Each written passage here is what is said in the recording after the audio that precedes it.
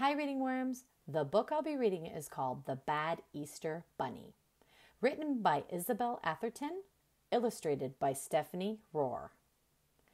The Easter Bunny was feeling sad, and this had turned his bright pink fur blue. Easter was not fun for him anymore. Each year, his job was to carry and hand out presents to all the children. He struggled to hold on to the gifts and stumbled under their weight.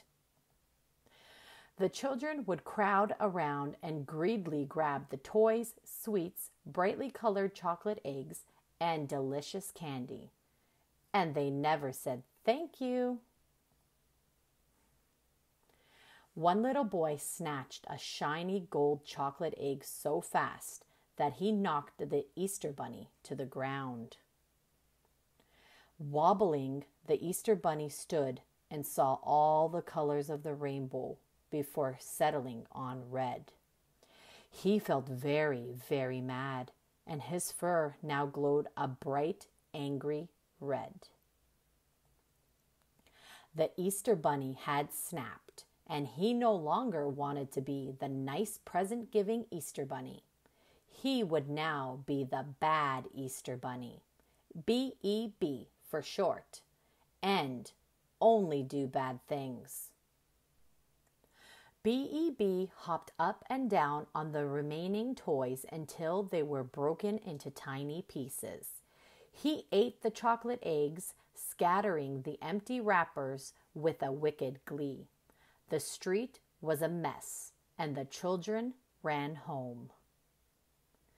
He hopped throughout the neighborhood, doing very, very bad things. Suddenly, feeling dizzy, B.E.B. sat down on the sidewalk. His fur turned a sickly green color, and his ears drooped. He looked at the trashed neighborhood with the broken toys and empty candy wrappers, and no longer felt red with anger.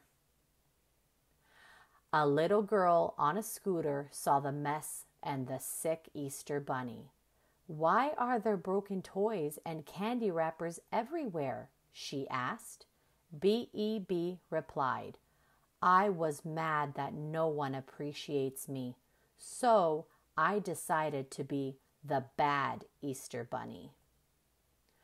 "I appreciate you," said the little girl, throwing her arms around him. They gave each other a huge hug.